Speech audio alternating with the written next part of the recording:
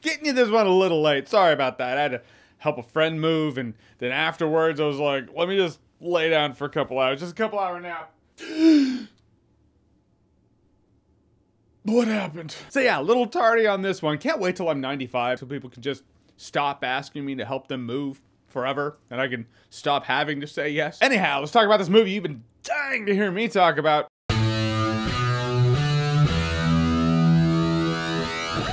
Tom Clancy's Without Remorse. Which when I look at the title, it looks like it's saying Tom Clancy is without remorse. Regardless, Without Remorse stars Michael B. Jordan. It's based off of a Tom Clancy novel from the early 90s. So you know, governments, agents, soldiers, spying, espionage, foreign relations that might go bad.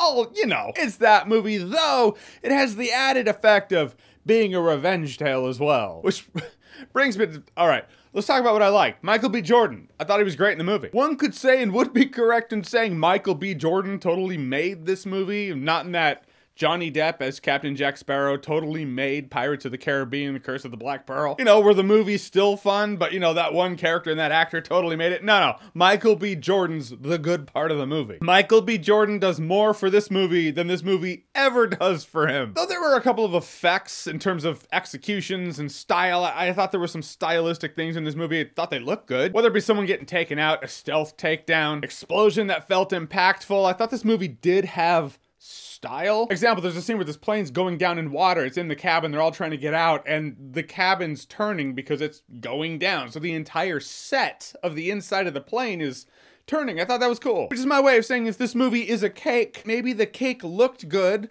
but the cake itself was just generic bullshit. I use a lot of cake metaphors in my reviews, though we all know the cake is a lie. If you can't relate it to food, it's just not relatable. The problem with this movie is like you've seen it 100 times before. Maybe back in the early 90s when the book was written, maybe it was groundbreaking, which is kind of unfair because just because it's based off of a book doesn't mean they followed the book. I don't know. I haven't read the book. But how many times have we seen that? It's based off of a book. It's like, that is supposed to be that book?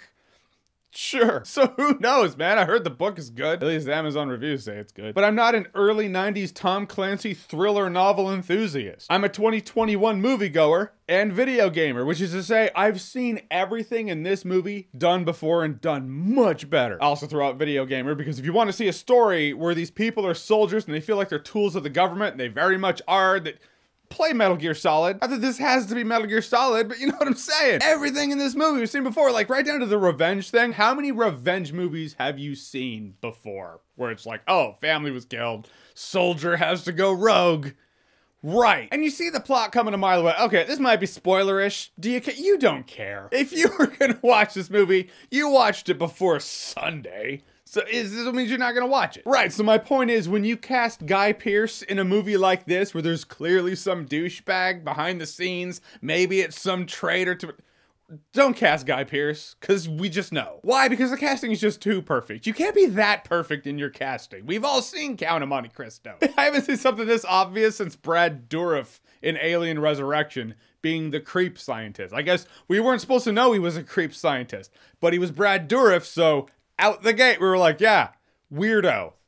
So let's continue. Same thing with Guy Pearce here. Maybe for somebody who doesn't watch a lot of movies or just like, I don't know, I was ordering potpourri on Amazon Prime and here it is. This movie was suggested to me because it is in fact on Amazon Prime, in case you were wondering. Maybe they'll be like, wow, haven't seen anything like that because I haven't seen a movie since the Bush years. No, Bush Jr., Bush Sr. For the rest of us, I feel like you're gonna come out of this movie like, okay, so it feels like it's borrowed from this, and this, which all came out after the Tom Clancy novel. But since we're talking movies, that's where it matters. It's gonna be like this. You're not gonna remember it in T-minus 1 day. Yep, already forgot. All right, so Tom Clancy's Without Remorse. Have you seen it? What did you think about it? Or what's your favorite thriller movie? Maybe it's a revenge movie. Maybe it's a thriller movie. Maybe it's a political espionage movie. Maybe it's a foreign relations political espionage movie. What's your favorite Tom Clancy story that doesn't have to be a Tom Clancy story? Whatever it is, comment below, let me know. And as always, if you like what you've seen here and you want to see more, click right here to see more.